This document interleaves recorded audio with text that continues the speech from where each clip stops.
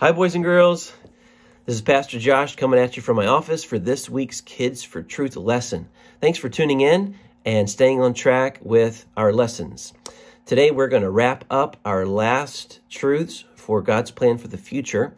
In fact, today we're going to wrap up our last truths of our book. And we're going to get a brand new, most of you already got a brand new book. We're going to start a brand new book next week. But we're in God's plan for the future. A lot of things we've learned from this study. A lot of things that maybe we didn't know were going to happen. We talked about the rapture and the judgment seat of Christ and the tribulation. We talked about Satan being bound for 1,000 years, and then Jesus Christ setting up his millennial kingdom, a 1,000-year reign. We talked about the great white throne judgment, where all the unbelievers are going to get judged. And today, I want to talk about how God will create a new heaven and a new earth. Question number 9 says this: where will believers spend eternity? Most of you probably know this answer already. Where will believers spend eternity? Where will we be forever? The answer: believers will spend eternity on a new earth. Now, most of you probably were going to say heaven. So the new heaven is actually the new earth that God's going to create. So we're going to say goodbye to the old earth. That's the first thing. Because of the effects of sin on the old earth, the earth that we live on now, God's going to destroy this earth. We're going to say goodbye to it. Now that might make you sad a little bit. Maybe there's some things that you might miss on this old earth. Maybe your house, maybe your favorite park, maybe your school. But remember, there's no more people that are unbelievers. The only people that are left on the earth are believers. And will we just be believers in God and no more sin? All the unbelievers have already been judged at the great white throne of judgment and are in the lake of fire. So there might be some things that we might miss on this earth, but there might be some things that we won't miss on this earth. Like for me, I'm not going to miss the tornadoes and the hurricanes and the tsunamis, the natural disasters of this earth. I'm not going to miss those, the things that cause destruction. So the first thing we're going to do on this new heaven and the new earth is say goodbye to the old earth. Something we're going to be able to enjoy on this new heaven and new earth is actually the fact that we're going to actually be able to live with God. Yeah, you heard me right. We're actually going to be able to live with God on the new earth in heaven. He's actually going to be with us.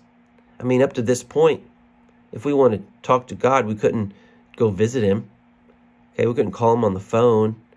He doesn't come and hang out with us. I mean, God is always with us. But what I mean is we can't see him or touch him. Whereas on the new heaven and the new earth, the new Jerusalem, we'll actually be able to live with him, talk with him. God will create a brand new earth for a brand new city called the New Jerusalem. Both the new earth and the New Jerusalem will be forever untouched by sin. And there will be no more vast oceans. This is pretty cool. Ready? The verse we're going to look at says there will be no more oceans, vast oceans like we have on the earth right now.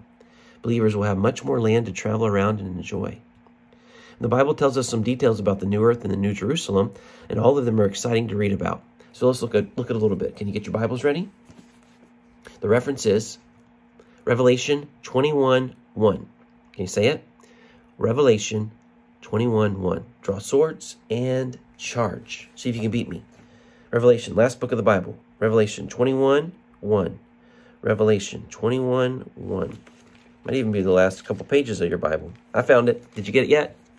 Revelation 21:1. We're actually going to look at verses 1, 2, and 3. Revelation 21:1.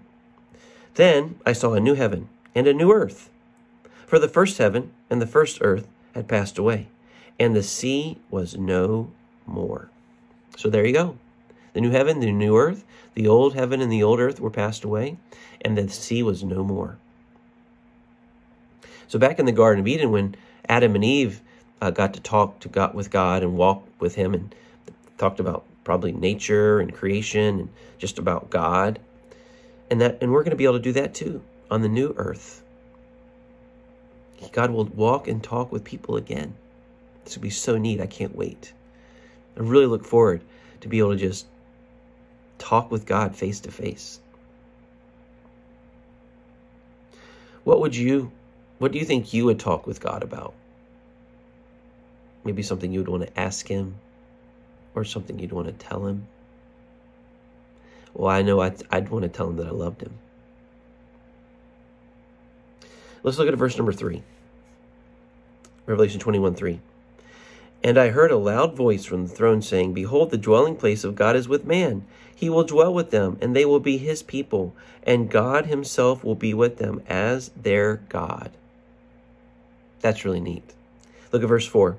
He will wipe away every tear from their eyes, and death shall be no more, neither shall there be mourning, nor crying, nor pain any more, for the former things have passed away. So not only are we going to be able to enjoy living with God, walking and talking with him, but we'll also be able to enjoy not having any more pain or sorrow, no more tears, no more crying. Heaven's going to be a perfect place, the new earth, the new Jerusalem. Let's talk about this new Jerusalem, living in a big, beautiful city. So not only are we going to be able to live with God, but also live in this big, beautiful city called the New Jerusalem. Do you want to know some things about it? Well, one thing is its size. It's a huge city. The Bible tells us that the New Jerusalem will be about 1,400 miles wide. That's how wide it's going to be, 1,400 miles. Not feet, miles. It'll be 1,400 miles long, and it'll be 1,400 miles high. This is a huge city where we'll live. To put it in a little bit of perspective here, the New Jerusalem, if it was on our present earth, it would cover about half of the United States. That's huge. You think about the largest city in the United States, New York City. I mean, that's New York City is a big city. If you've ever been there before, just buildings, tall buildings everywhere. Millions of people live there. But it's really a small city compared to a city that covers half of the United States. I mean, that's huge. Millions and millions of people will be able to live there. So the new earth that God's going to create will probably be bigger than our current earth. So the size of the New Jerusalem will fit in the size of the new earth. So not only will the New Jerusalem be big, it will also be made of beautiful stones, gold, jewels, pearls. The foundation of the new earth, of the new Jerusalem, will have 12 layers, each one made from a different type of jewel. Wow. And then there'll be 12 gates that surround the New Jerusalem. Each of those gates will be made from a giant pearl. Nothing on earth, even the most elaborate, beautiful houses, mansions, could compare to the New Jerusalem. It's going to be beautiful. It's going to be great. Also, something about the new earth. The new earth will have no sun to light it. Nope, won't need a sun. Why? Well, because Jesus will be our light. His glory will shine throughout the whole earth forever. And having no night won't bother believers, because we won't need sleep because we'll have glorified bodies. We'll never have to take naps or get tired. That's pretty neat, huh? And then one last thing I want to tell you about the new earth. The new earth will have trees and rivers, specifically a special tree that will span a river that flows from God's throne. And then each month, the tree will produce a special, different kind of fruit that we'll get to enjoy. Can you imagine what that fruit tastes like?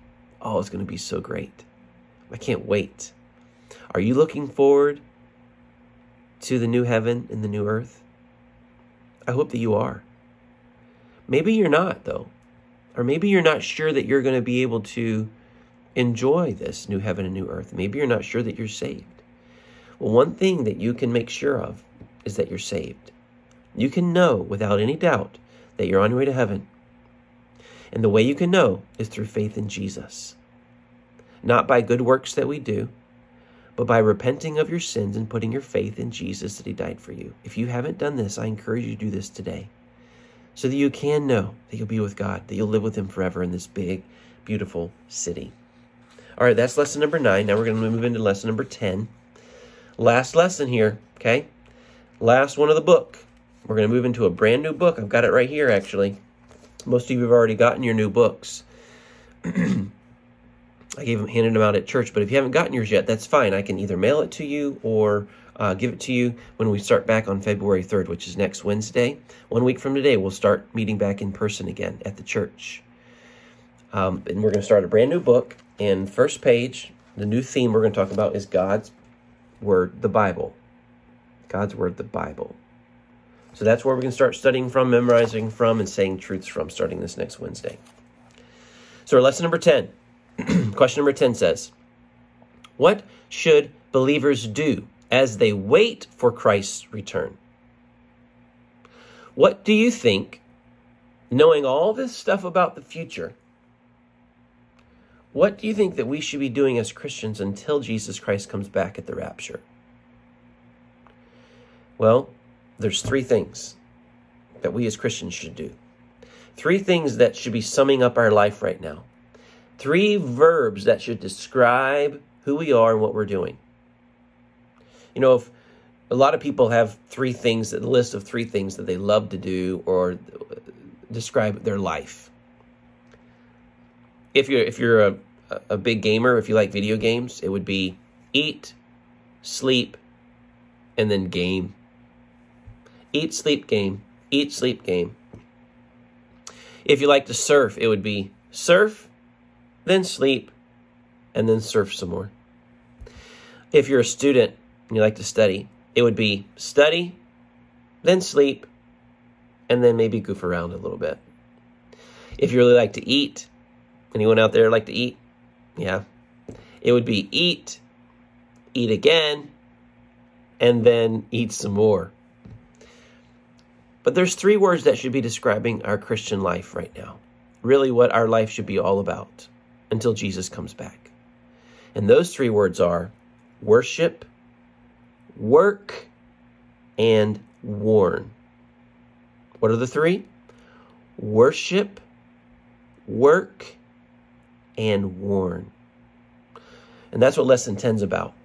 It's talking about what these 3 things are that we should be doing as Christians.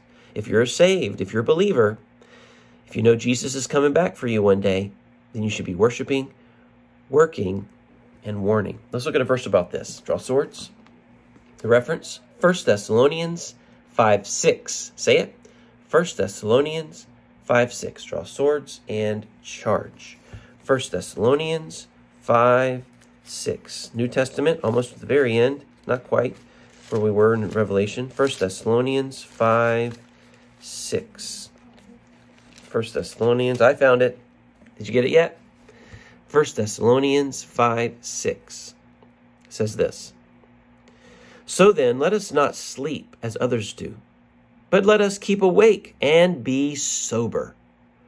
You know, some Christians, after they get saved, they just want to sit around and do nothing, twiddle their thumbs, and just wait for Jesus to come back. That's not the Christian life. The Christian life is about worshiping God, glorifying him with all we say and do, working for him, serving him, and warning others that Jesus is coming. So let's talk about worshiping. Why should believers worship the Lord as they wait for Christ's return? Well, the biggest reason is because he's worthy of our worship. He deserves our worship. On Sundays when we come to church, it shouldn't be about us and what we can get out of the service and if we feel good when we leave. That's not what church is about, what we can get. Church is about what we can give to God. Worship. We worship God in our song, which I hope that when you sing at church or maybe when you sing at home or even in your bedroom when you sing, that you worship God. You're focusing on him. So we worship God when we sing, but we also worship God when we do this. When we listen. Being a good listener when your pastor's preaching or when your parents are teaching you about God or your teacher at school. You can actually worship God by listening well. Yeah. And then another way we worship God is when we give our money or even our time. But yeah, when you give your offering at church, which I hope that you do, you give back to God as he's given to you. That's an act of worship. Our whole life should be an act of worship, really. So how can we worship God on this earth? Well, by talking about how great he is, by reading the Bible to find out more about him, and by singing songs. Really in all that you do and say. And that's what it comes down to, whether you're eating or drinking or whatever you're doing, do all for the glory of God. Our life and everything we do, even the small things like eating and drinking, can be done as an act of worship. So that's the first thing we should be doing as Christians. Until Jesus comes back, we should be worshiping God. That's right. Number 2, we should be worshiping and working for God. Does that mean we need to go get a job and make money? No. When we talk about working for God, it's talking about really just serving him with your life. Doing what you do for God. Finding ways, looking for ways to serve God, to serve others. So why should believers work for God until Jesus returns? Well, the first one is because you love him. Because you want to serve him. You love him so much, you just want to serve him your whole life. One of the big reasons why I committed to serving God my whole life as a pastor is because Jesus served me. Jesus gave up his life for me. The least I could do is serve him with my life. And then a third reason that we should be working for God is because we will receive rewards. We talked about this. At the judgment seat of Christ, all Christians will receive rewards for the good works they've done out of a heart of pure love for God, motivated by love for God. So we'll receive those rewards and then be able to lay those rewards back at Jesus' feet as an act of worship. So that should be another reason why we should be working right now, serving God, in order to give our rewards back to him. And then our third and final W, our third and final thing that we should be doing, not just worshiping and not just working, but warning. We should be warning other people, unbelievers, the unsaved. Warn them, tell them, yes, heaven is coming, but there's also bad things that are coming. Remember the very, very bad days? Lots of bad days of the tribulation and the judgment upon sin in the earth and unbelievers. Last week we talked about, or 2 weeks ago we talked about the great white throne judgment, where all believers are going to be judged for their sin and then cast in the lake of fire if their name was not found in the Lamb's Book of Life. So we need to warn people about this. Tell them, hey, listen, judgment's coming for sin. Judgment's coming against unbelievers. Repent of your sins and believe in Jesus. Maybe there's someone that you know that you need to tell about Jesus and warn them. Maybe it's a cousin. Maybe it's an unsaved relative, brother, sister, mom, dad, grandma, grandpa. Maybe it's a friend down the street. Maybe it's someone at school. Who do you know that's not saved that you need to warn? One way that I like to warn people is just by telling them about my best friend. I'll go up to them and say, hey, have I ever told you about my best friend? And they might look at you and say, well, I thought I was your best friend. No, I'm talking about Jesus. He's my best friend. Can I tell you what Jesus did for me? He died. He died so that I can live. He gave up his life for me. And guess what? he even died for you. He gave up his life for you too. He can be your best friend too. So using Jesus as your best friend as a way to tell people about Jesus, about warning them about how they need to be saved. So it's easy to focus on the good things that are coming on this new heaven and this new earth and heaven, but we also need to be focusing on warning unbelievers and telling them about Jesus. Don't just sit around and twiddle your thumbs and wait. Wait for Jesus. Come on, Jesus, any day. No, we should be faithfully worshiping God until he returns. We should be faithfully working for God, serving him, looking for ways that you can serve and get involved, maybe even in your church. I know you might not be able to serve a lot as a child, but one day, as you become older and as a teen and an adult, serving God. And then the last one is warning. Worship, work, and warn. What are the three? Worship, work, and warn. And I hope that you'll do these three things until the day that you die or until Jesus comes back. Well, I hope that you've enjoyed our study of God's plan for the future. We learned a lot of neat things that we could even be doing today, and things that we have to look forward to. And so next week, February 3rd, we'll start meeting in person back at the church, and we'll start our brand new books. And the first truth, the first lesson is God's Word, the Bible. I look forward to that and studying God's Word with you and the importance of it in our life. But until then, hope you have a great rest of your week. And serve God faithfully, boys and girls. I want you to know that I love you and that God loves you too. Have a great day. Bye-bye.